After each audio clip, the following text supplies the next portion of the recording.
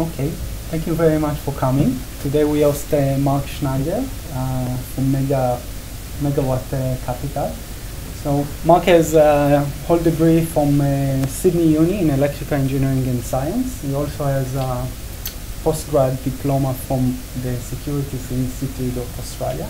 He has large experience with investor in renewable energy. He led different teams in different banks in Australia before he founded his company, Megawatt. He has great title for his talk, so turning panels to project. It's something that I assume that all of us interesting to do. So please welcome Mark. Thank you very much, and thank you for organising the session. I'm hoping that we can keep things relatively informal. I have prepared a few slides, but that's just more in case you know, we need to keep a little bit of a thread going if the discussion doesn't really gather momentum. So please feel free to ask me questions, you know, interrupt, argue with me. I don't really mind. I just want to talk about the things that you know, the insights that I can give you that will be interesting to you. So you know, essentially, as you just heard, I trained as an electrical engineer. I did an honours degree at the University of Sydney, and I remember actually, as I was coming in here this morning, I was thinking about a lecture I remember in my final year of engineering, and they made us do a course at Sydney Uni as sort of a mini course in our last semester as undergraduates, and it was called Power Station Finance, and I remember thinking, of all the courses, this was really not what I was interested in. You know, I was much more interested in the real engineering, if I can use that term, and I remember the lecturer, the member of the faculty who ran this course, explaining at the start why this could well be the most important course for many of you sitting in the room. And I was very, very skeptical. So of course, as luck would have it, within 6 months of finishing engineering, I was working in the banking world. Finishing my engineering studies, I was working in the banking world. I had a few years in the bond market, and then over 20 years working in finance and power. So specifically where essentially what that lecture was about the financing of power projects. For the last 10 years, so the second half of that 20 years, it's really been about renewable energy. So 1994 to 2004, you know, for some of that time, for example, I was the power project specialist for the National Australia Bank, and my job was to go around the world and help the National Australia Bank get loans or get the opportunity to lend money to people who own power stations. So, you know, the great irony is that the lecturer was exactly right. That was a really important lecture. And I know that for many of you, the topic that I'm addressing this afternoon is something quite different to what you really spend most of your time on.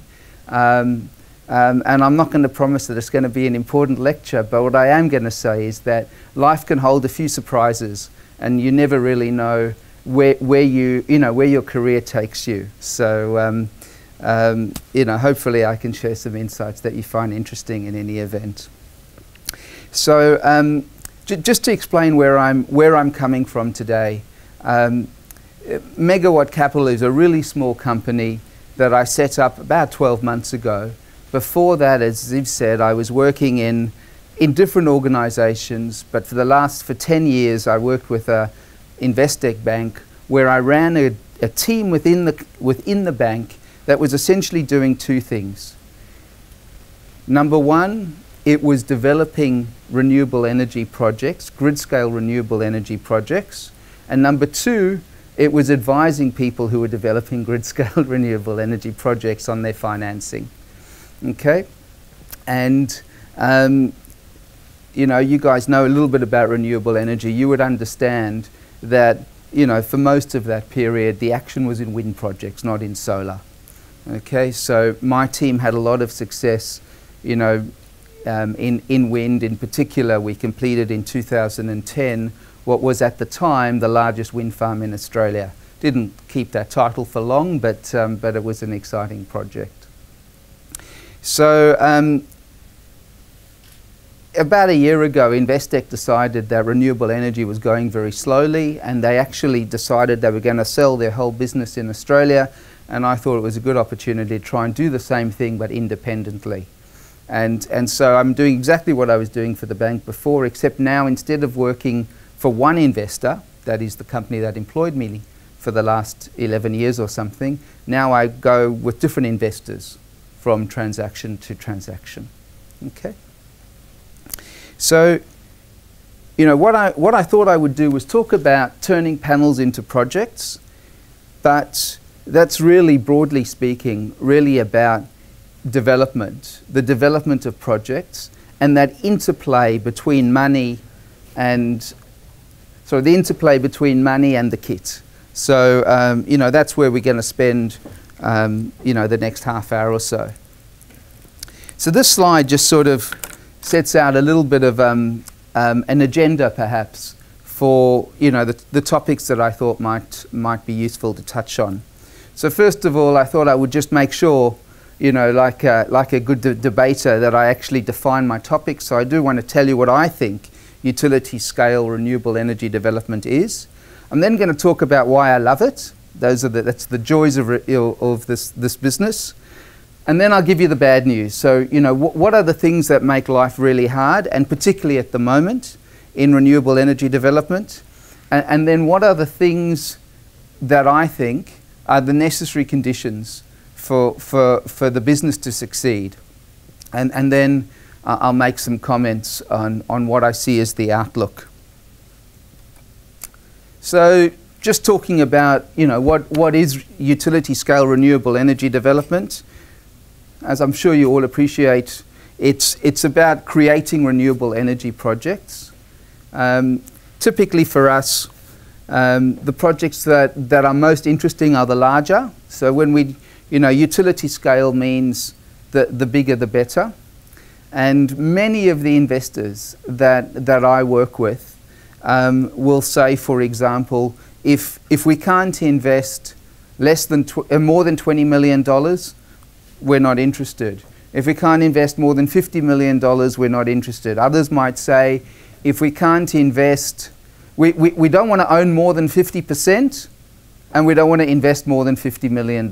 You know, so that, like, it really is about big projects. And you know, I've got no experience, for example, in dealing with rooftop panels, you know, on homes. It's a very different business. It's a real business, but it's not a business that I'm involved in.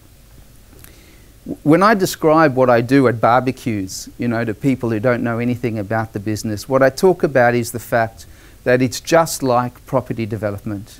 So everyone knows property developers. So what do? You know, first of all, they find a site. Then they secure permits. Then they negotiate, you know, well, they don't do a connection. But what they will do is they will try to find a tenant or a buyer for the property. And then they will go and they will find a builder to build the project for them. And when all of that's in place, they will try to finance the project. And that is exactly what we do, but with a renewable energy spin on it. So, you know, when I was working primarily in wind, it was all about, people think it's about finding a windy site. That's an important part of it, but it's not the only thing. It's about finding a site where there is good wind, where there is an efficient and cost-effective opportunity to connect to the grid. And the third thing is less of an issue with solar, but even with solar, being away from where people live, right? Being far from where people live. So they don't like these things to be near them. I mean, there's one of my colleagues is working on a project in the ACT, and he's going through the permitting process. All it is PV panels in a field, right? Doesn't make any noise, as you know. And they told him that he needed to, people didn't want to see it when they drove past. So he had to screen it. So he put a row of trees between the road and the PV panels. Not so close that they would cast a shadow, obviously. And then he resubmitted his proposal. Now you can't see it from the road. Right? So he's been turned down because people said, all those trees are a fire hazard. Right? So there are issues. The way we deal with that is to be very careful about where we go. So you know, I briefly mentioned a moment ago, it's about not being near people. It's not strictly true. It's about not being near people who don't like the project. Okay? So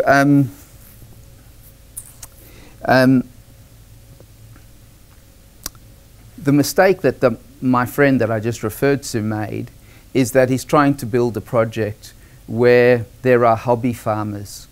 So hobby farmers are relatively wealthy people who've decided to get a country property that they can enjoy. And it's a little farm that they don't make any money out of. It's where they go for weekends, right? They're difficult people to deal with. In contrast, for example, I've just come in from Adelaide. Last night I hosted a dinner for the local residents around a wind farm that we're developing north of Adelaide, right? So the first thing you need to know about north of Adelaide is it's okay farmland, but it's not great farmland, which means that the people there have relatively large pieces of land, because you need to have a large piece of land, and they don't and they don't make a lot of money. So when we come and we say we want to put a wind farm here, you can continue your sheep farming, no problem, but we want to be able to put an 80-metre tower with 60-metre blades up, and we'll pay you $10,000 a year if you'll let us do that, right? So they look at it, they say, how many of these? We say, well, on your land we could probably put 4 or 5. They say, do they make a noise? We say, yeah, it's a little bit of noise, but if you are 500 metres away, you won't hear anything. So their farms are large enough that you can put these things 500 metres away from where they live. The sheep like it because they get a bit of shade. I'm not joking, it's true. And life carries on, and the farmer says, gee, I'm getting $50,000, $60,000 I wasn't going to get before. So it's about choosing the site and working with people. So the people down in South Australia that we're working with, they love us, right? They think it's the greatest thing to come into the area.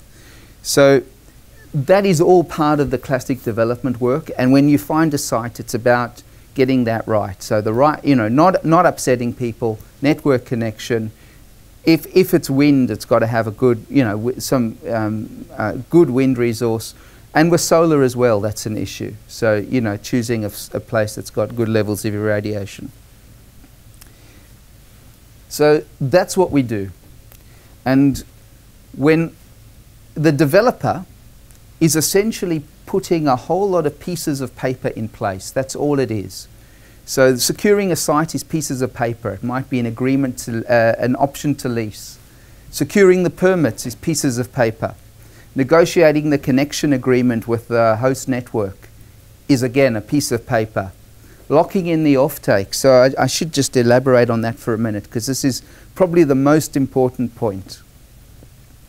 In Australia we have, well, at least in large parts of Australia. So are you all familiar with the national electricity market? Do you know this stuff? So you know that the national electricity market runs from South Australia through to Queensland, includes Tasmania and the ACT, Victoria, New South Wales, but excludes half the country, and yet we still call it the national electricity market. But that's how Australia is, right? I was just down in South Australia. Everyone's talking about the South Australian national football finals that are coming up this weekend. No one else in Australia knows about them, right? But they're national finals. So the point here is that we have this national electricity market, And if you build a solar project, you're entitled to, if you can connect to the grid, you're entitled to sell your power into the grid, and what you'll receive is the reigning price, the variable spot price, what they call the pool price. And that varies. We can say it varies from half hour to half hour. It actually varies in some sense from 5 minutes to 5 minutes. And whilst you will get a sum of money if you're selling your power, you have no idea what that sum will be. And if you, for most people, when they want to invest in a renewable energy project, they do not want to take a bet on the future electricity price. And they do not want to take a bet on whether or not we'll have a renewable energy target and how big it will be. So typically, the way the market has evolved in Australia, and I believe this is wrong, but I'll come back to that point. The way the market has evolved in Australia, for finance to be secured, both from banks, the debt finance, and the equity or ownership finance, what people want you to be able to demonstrate is that you've got a contract for at least 10 years that commits to a pre-agreed price for the power that you will generate every megawatt hour, right? These are large projects. We think in megawatt hours, not kilowatt hours. So, and typically one tries to strike one of those agreements with an AGL or an Origin Energy or an Energy Australia.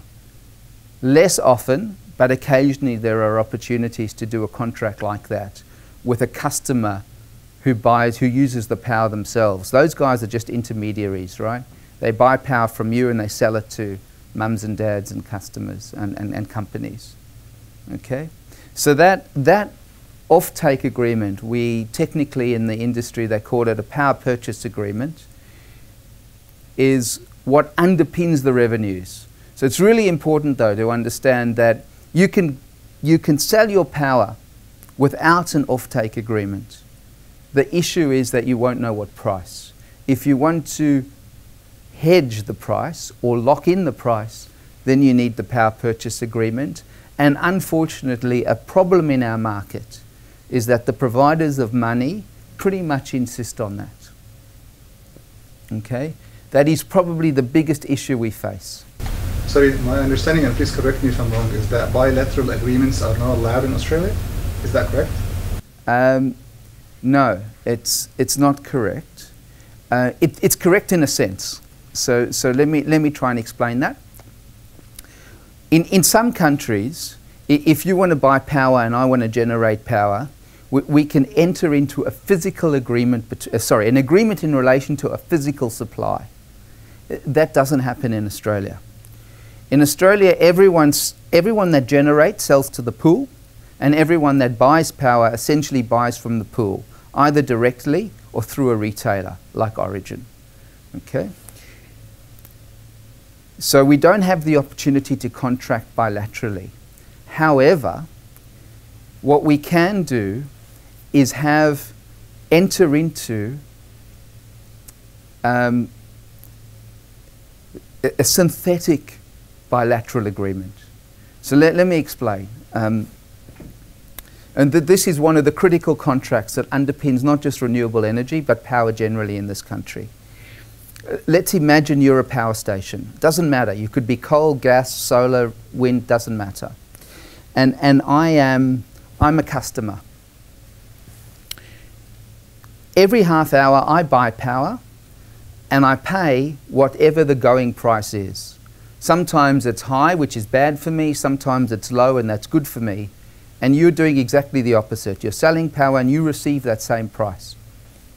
Let's imagine that you were happy with $50 a megawatt hour. And let's imagine I was as well. But we can't do a bilateral agreement, even though in some sense the logical thing is we'd both be happy if you could sell me power at $50. So what we do is it's a bit like a bet, but it's a purely synthetic agreement. And what I say is, you go ahead and sell your power into the pool. If the price is above 50, You're getting more than you bargained for, but it's a tough day for me. So you pay me the difference between 50 and the price that you get. So if the price is 70, you get 50 for the power, sorry, you get 70 from the market, from the pool, and you give 20 to me. The 20 you give to me has, no one in the power market knows about it. It's a private deal between you and I. You know, it's like a backdoor deal. Is that the PPA? Yes, it could be a PPA, exactly. Could be.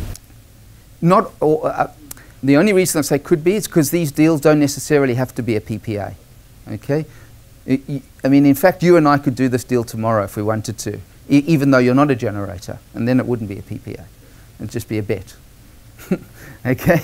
But if the price is low, if it's $30, you'll get 30 from the pool, and I'll give you 20. And what actually happens is that you just go away and you get your pool price, and I pay the pool price, and it's going to work out well or badly for one of us.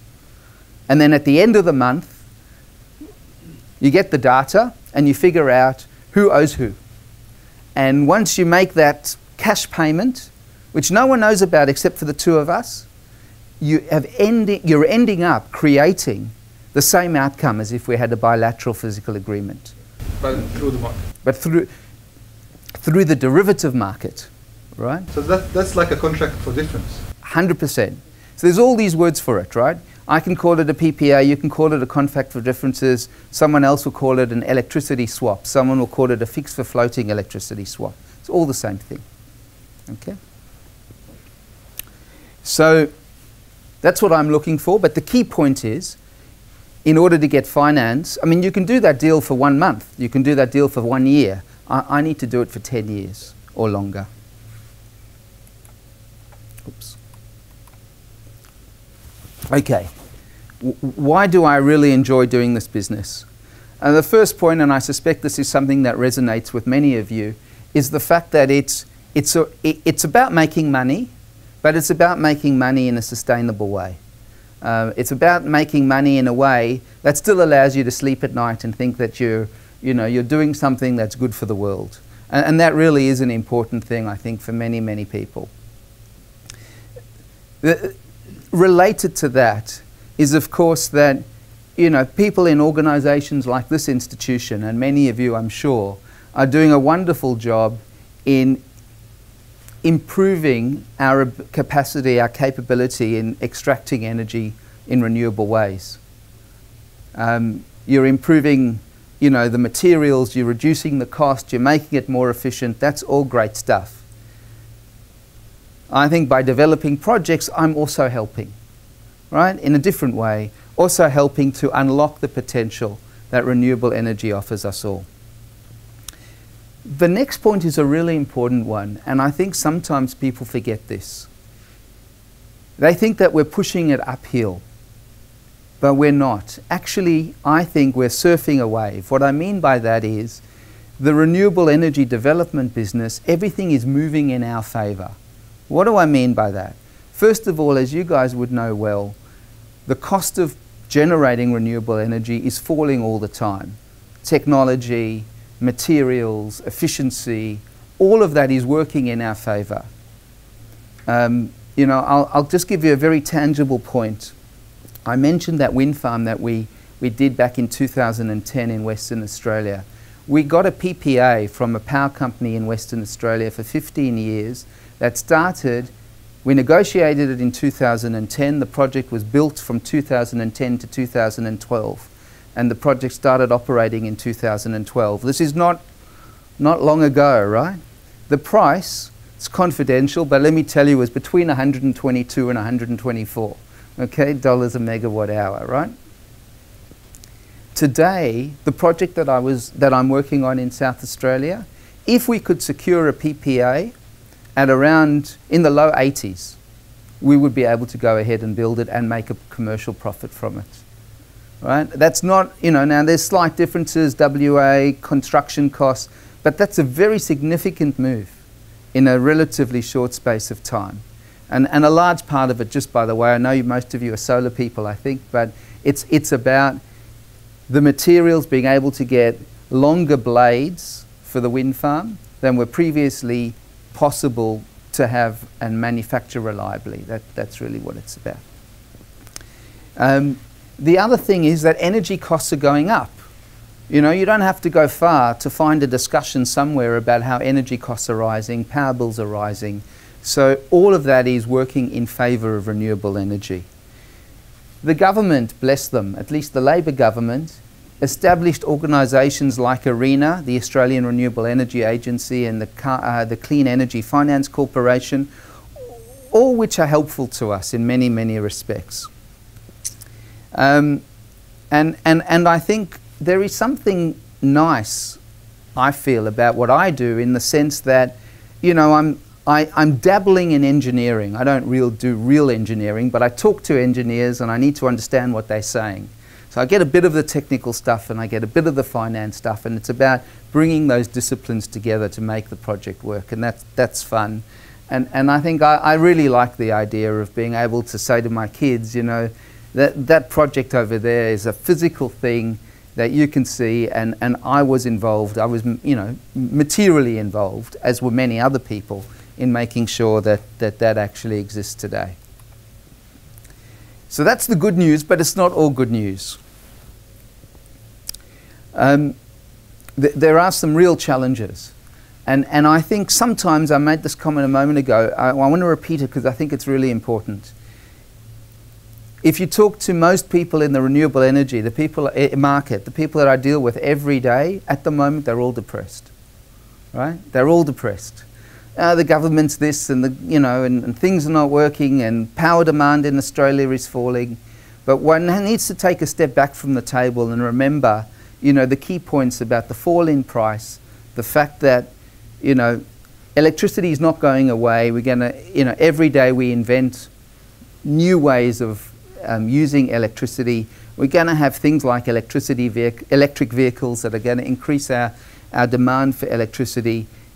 You know, this is a difficult time, but overall we're in a good place. But where that becomes a real issue, the bad news is that profits are sporadic. So you know, just to give you a sense of this, when we did that wind farm in 2010, the profit we made from that one deal, basically we did all those pieces of paper, and then essentially we sold the project to the end investor. The main investor was the Retail Employee Superannuation Trust from Melbourne, typical kind of investor that goes in for this thing. That's the, you know, the superannuation fund for shop assistants in Victoria, right? And they loved the deal, nice commercial return. You know, they'll get 14% per annum, low risk. They loved it. Renewable energy, they can put pictures of wind turbines in their magazines. It's all good stuff. So, and that year, from that one deal, we made some tens of millions of dollars. Not for me personally, of course, but for the bank that I was working for. In fact, the profit that we made on that one deal, and there were, in the bank, my team was 4 people doing that work. And we used external consultants. The bank had about 500 people in Australia. The profit we made was equivalent to the entire profit of the bank in that year in Australia, from all the general banking stuff. Okay? So the next year they say, so where's the money this year? And of course, even if all was going well, the fact is you can't do a deal like that every year. It took 4 years to get all the things in place and hit the right moment and get the PPA and find the investor and sew it all up. So you can't do that every year. So, you know, so it's lumpy. It's a very, very lumpy business. On average, we make a lot of money, but there's a long time between drinks. And that's a challenge for many, many organizations looking at the development business. I want to stress that the people that come in and buy the project when it's, when it's done, they don't have to deal with that, right? They'll get their 14% because the wind will blow, right? And it will produce energy, and the off-taker will pay the price they've agreed to pay. So that's not risky. But the development business, the getting the pieces of paper together, high risk, high return, lumpy. And that is a challenge, right? So you've got to find people who, you know, to invest, who are patient, who can take the long view. A particular issue that we have at the moment, and it's really in sharp focus, is around political risk and uncertainty. So I remember, you know, in 2012, I was telling everybody, don't expect any big deals to be done this year because there's a review of the renewable energy target that the Gillard government have commissioned and everyone's on hold. No PPAs are being done. We're all waiting for this to see what happens. If you recall, the recommendations came out of that review the week before Christmas at the end of 2012. In the same week, they announced the election. I think that ultimately took place in March 2013.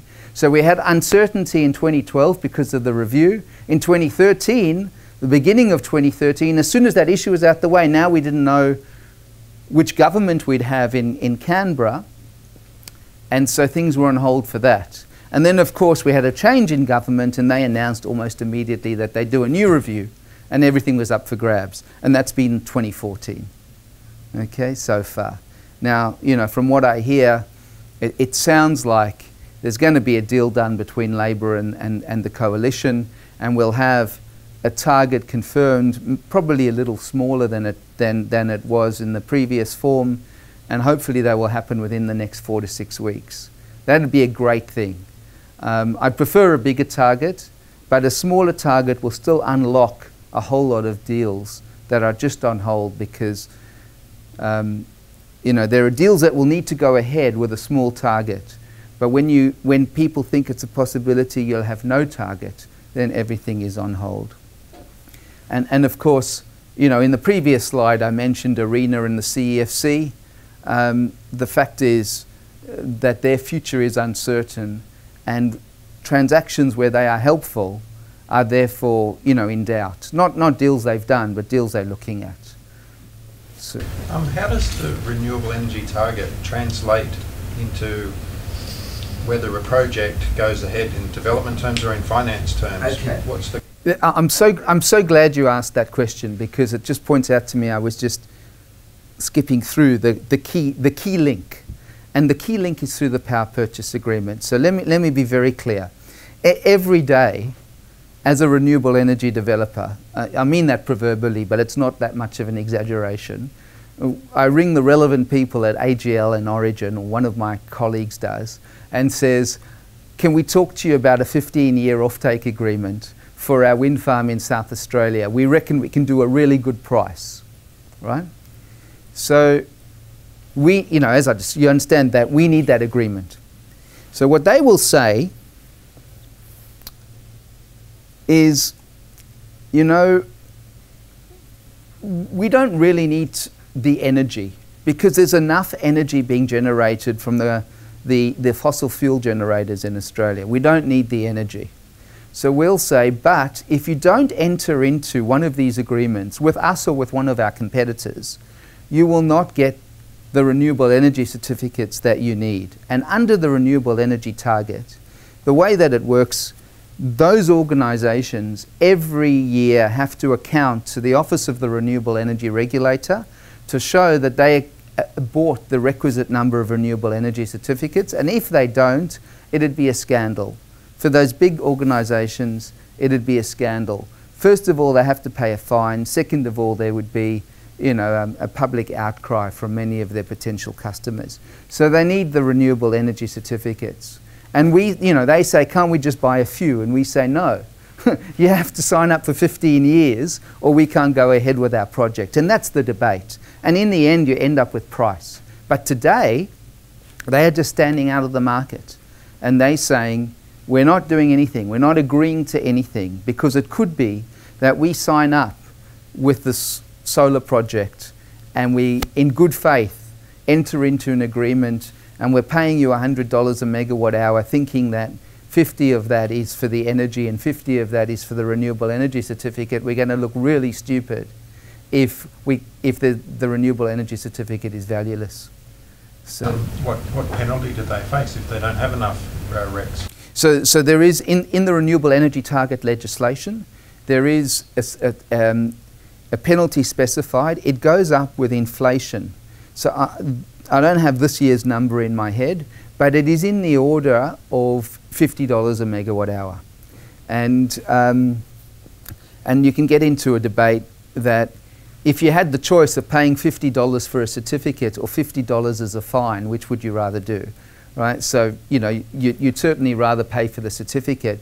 You may even prefer to pay $60 because if you pay for the certificate, it's a tax-deductible business expense. If you pay a fine, it's not tax-deductible. So I'd argue that probably up to $70 right now, they'd prefer to buy the certificate. But the truth is, certificates are probably trading at $20 just right now because of this uncertainty.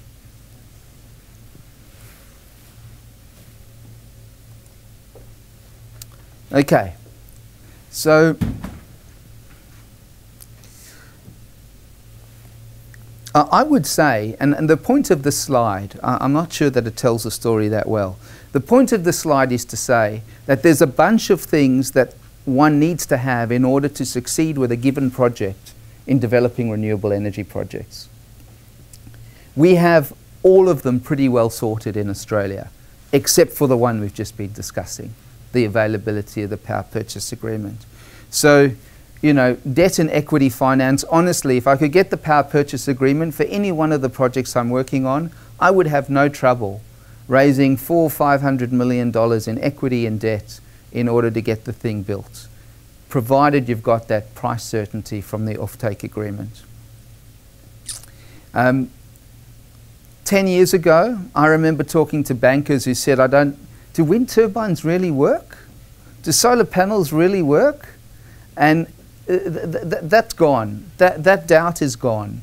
So, you know, the mainstream banks will all lend money to people who are going to generate, you know, they'll lend hundreds of millions of dollars for wind farms and solar projects, no issue. So there is that confidence in their technology. And they hide behind consulting engineers. You know, they'll get SKM or AECOM to do a technical review. It's pretty straightforward, right? I mean, so that's not an issue. The permitting environment's not too bad. If you behave yourself in how you go through the process of dealing with the agencies responsible for giving you permits, and you work with people in an open way, and you don't try and ramrod things through that shouldn't go through. I mean, let's face it, there are some places you shouldn't put solar panels, right? But there are plenty of places where they're perfectly fine. And it's about, you know, doing that in a sensible way. Very positive in Australia. We've got contractors. If you get the project all set, you know, there are a number of firms that you know will deliver reliably, and you can get them to compete on price. And then there are plenty of consultants, you know, reputable engineering firms who, you know, the banks and investors will rely on. So we have all of those. I will say, I'm doing a project in Thailand at the moment. It's a little different. It's hydrokinetic, which is, you probably know much more about this than I do, but it's taking a device that looks a little bit like a small wind turbine, putting it in a river and anchoring it, and have the flow of the water turn the blades. So, you know, when you went to see the council on the Mekong River at this town where we were working, well, we'd like a permit to put this thing in the river. They said, well, go ahead. We said, well, can we have that in writing? Why do you need it in writing? Well, it's hard to get you know, people to pay for this thing unless they know we're really able to do this. So, you know, I don't take it for granted that we have all of those things. We have all of those things working really well in this country. The one thing we don't have is right now appetite for the long-term offtake agreement, and that really hinges very much on the renewable energy target. Okay. In Thailand, by the way, the problem, and Philippines as well, I've spent some time in the Philippines lately, the issue is almost the reverse. You know, in the Philippines, if you can build a solar project, you can sell the energy, and you can sell the energy at a really good price. Your problem is working through all of these things that we take for granted now. Right? How do you get the thing built? How do you get access to the land? How do you make sure that your legal agreements will stand up? How do you make sure you don't have to bribe people? You know, those are the real issues there. getting the PPA is not a problem. Okay. So that sort of brings us to perhaps an opportunity for me to bring all of that together. Fundamental point is, to succeed, we need to be able to secure the revenues. And that's where we're stuck at the moment, but I believe it's temporary. How we're going to pull through this is, first of all, we need to get certainty on the renewable energy target. You know, if I was being quoted, I would say we have to have 41 terawatt hours per annum. That's the existing level by 2020. If it came down to 26 terawatt hours, a lot of the projects I'm involved in would likely still have a really good chance. Okay? I mean, the peculiar thing, by the way, is if the target is 41, we'll have that number of renewable energy projects that'll be required to generate enough renewable energy certificates to get to the 41. We'll have a smaller number, obviously, at 26. There's an economic argument that actually the renewable energy certificates will be the same price regardless, because it's about supply-demand. If you have 26, if the target is 26 and everyone knows that, the available supply will be 26. If, you know, the demand will be 26 as well, it'll be matched and equally at 41. So I'm less concerned about the lower target. I'd like the target to be extended in time. It'd be really nice if we knew this wasn't going to fall off a cliff come 2030, which is what the existing legislation says. Higher power prices will help. Okay, and by that I don't necessarily mean the prices we pay at home, but you know, a lot of energy in Australia is produced from gas. Gas historically has been really cheap. When I first got involved in electricity, we used to talk about gas, $2 a gigajoule. That's what it had been, it's what it was what it always was going to be. Right now, if you wanted to buy large amounts of gas for a power project, and you wanted to lock in the price for a period of time, you would not get it under $10 a gigajoule.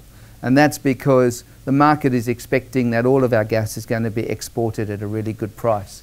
That is really good for us in renewable energy. The fact that you guys and others are working to reduce the cost of being able to generate renewable energy is another mechanism that will enable us to secure the revenues. Declining demand for grid-connected power. This is a two-edged sword. We don't like declining demand because fundamentally what we're doing is selling power. But what is happening increasingly around, in Australia in particular, is that distributed power is becoming more and more interesting. So in Australia, our power system was developed essentially in the 70s on the assumption that power is going to be generated in the Latrobe Valley and the Hunter Valley and then shipped at high voltage because that's most efficient into the cities. If you were starting from scratch today, that may not be what you would do, because maybe it would be cheaper to build smaller distributed systems using a lot of renewable energy.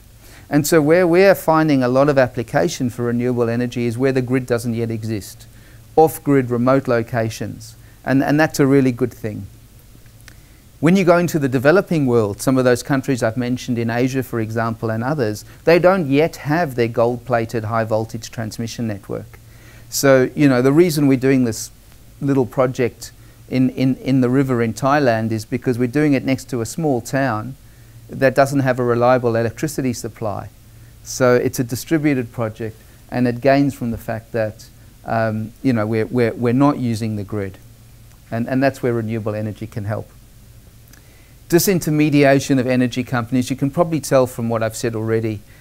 Energy Australia, Origin and AGL, they're fine companies. I own shares in one or two of them. But they're not great friends to the industry. They're only, you know, they are intermediaries. They don't, you know, with some exceptions, their business as energy companies is buying power and selling power. And if part of the secret for our business is to be able to deal directly with the end-use customer. We want to go to the miner and say, we can sell you power. And we'll do our strange virtual bilateral agreement. That's fine. The lawyers will worry about how that actually works. But we want to disintermediate, get rid of the intermediary, the energy company. Okay? And then this is the big thing. I think we need to convince banks and, more importantly, investors that you should be taking a bet on prices. In other words, don't think that life doesn't, that you can't do the deal unless you have the 15-year contract.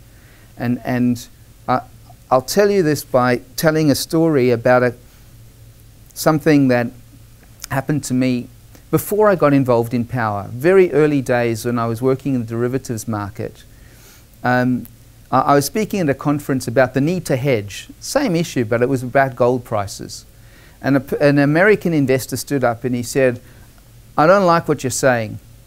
And he said the following. He said, "I studied the market." This was 15 years ago.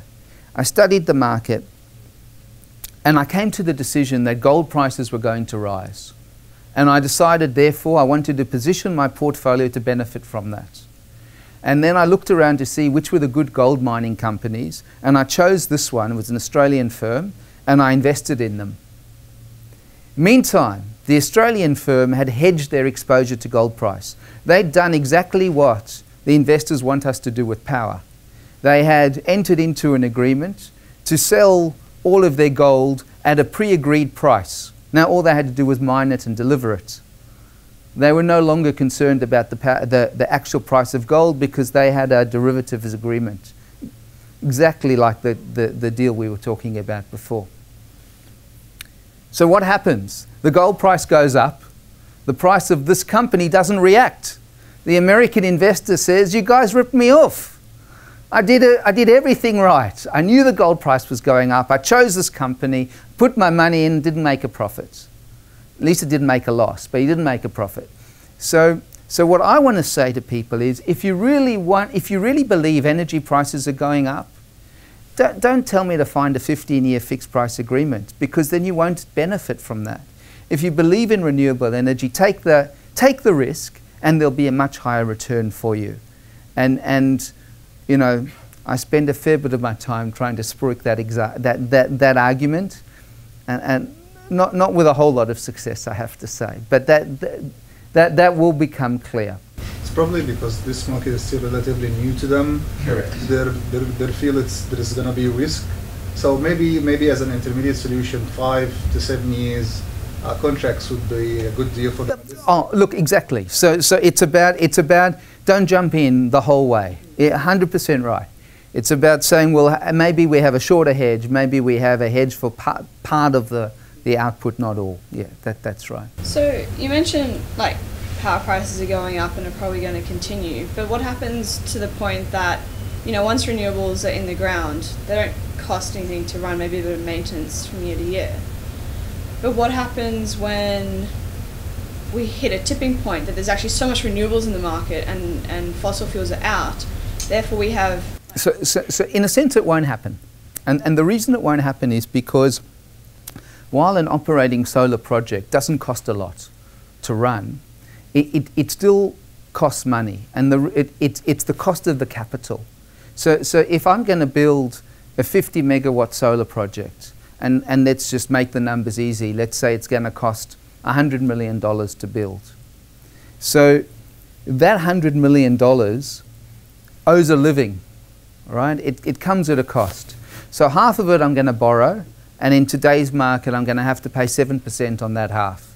The other half is going to go to the owner, the Retail Employee Superannuation Trust in this example, and they're going to say we want to earn 12%. So you go to half of the 100 million, you're paying 7%. The other half you're paying 12%. Let's finagle the maths and say that's an average of 10. So before I wake up in the morning, before I pay anyone to keep my panels clean, I've got to find 10% of 100 million, $10 million, right? So the project has to produce that. That's its cost. It's not so much the operating cost, it's the capital cost. And the issue is that I won't get the 100 million in the first place unless I can present either a PPA, and no one's going to give me the PPA unless they need the energy, or I'm going to have to present a really coherent argument for why this energy is required and it's going to be the cheapest way of delivering it. right? So without that, no one's going to give me the $100 million. And even if I had the $100 million myself, I wouldn't put it in. Do you know what I mean? So you're not going to get dramatic oversupply. Truth of the matter is, and you guys know all about these sorts of functions, you do get overshoot. So what will happen is, and this will always happen in power, it's always happened, it's not a renewable energy thing, it's a power thing. Because power projects are lumpy, you get a situation where it looks like the supply-demand is not well balanced. We need more supply. There's a race to build a whole lot of big power stations. Happened in Queensland about 10 years ago. You know, you build the power stations and then suddenly you turn around and you realize now you've got oversupply, right? And it's, you know, it's one of those waves. I don't know what the function is. I used to know the name of the function, right? So you know, it comes back into balance. And then, of course, the demand increases and you go again. But on average, you know, you're not going to get oversupply.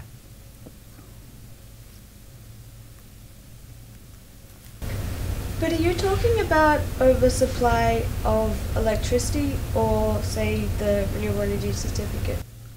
That's a great question. So in fact, I'm talking about two different markets. If I'm talking about renewable energy, it really is about the certificates. Okay. If we're talking about other kinds of energy, it is more the energy. But it's the renewable energy certificate because we do have an oversupply, and the only reason we're going to have renewable energy projects is because of the target. I know we've got to leave the room. Can I suggest, as far as if some of you are still interested in having a chat, we can just go out in the foyer. I'm happy to take questions. But I do want to thank you for your attention, and I know there's another group coming into the room, right?